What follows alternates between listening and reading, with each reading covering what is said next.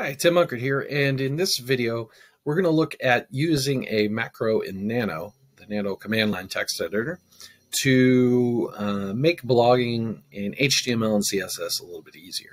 Now, you may say, well, why do you want to blog in HTML and CSS instead of WordPress? Well, if you're a developer, such as I am, you may just like this for security purposes. HTML and CSS is a bunch more secure than something that has a database, and you may just want a simple blog. When I was a math teacher, I used a simple blog with my students. It was just HTML and CSS because it conveyed the information. I didn't want students commenting on the blog.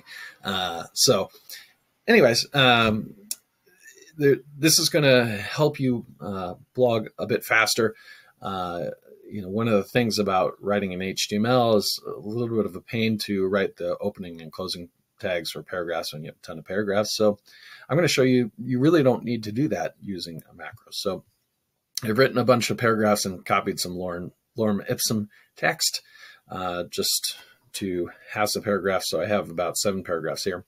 So we're going to do a macro in Nanos. And to start recording a macro, I'm going to do the Alt or Meta key and then a colon. So for me, I have to do Alt Shift and then the colon and the semicolon button. So I'm going to do that, Alt Shift semicolon. And so that's Alt colon. That starts recording a macro. You can see that at the bottom. I'm going to do Control A to go to the start of the line. Then I'm going to insert my paragraph tag at the start.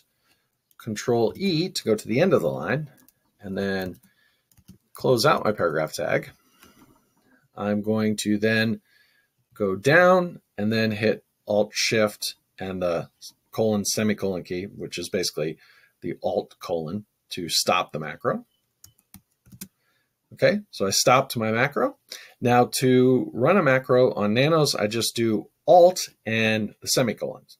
Okay, so down, done. Okay, now the difference in a macro between Vim/NeoVim and Nano is that in Vim or NeoVim, you can type the number of times you want to record the macro.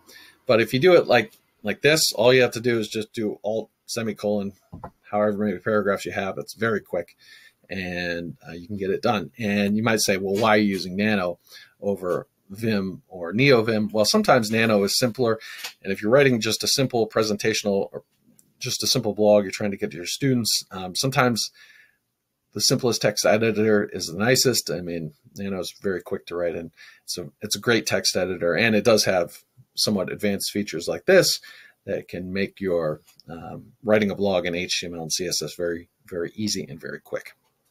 All right. Well, anyways, thanks for watching. I hope this was informative. And if you like this video, please hit the like button and make sure to subscribe, as it really helps the channel grow. Thanks for watching. Have a great day.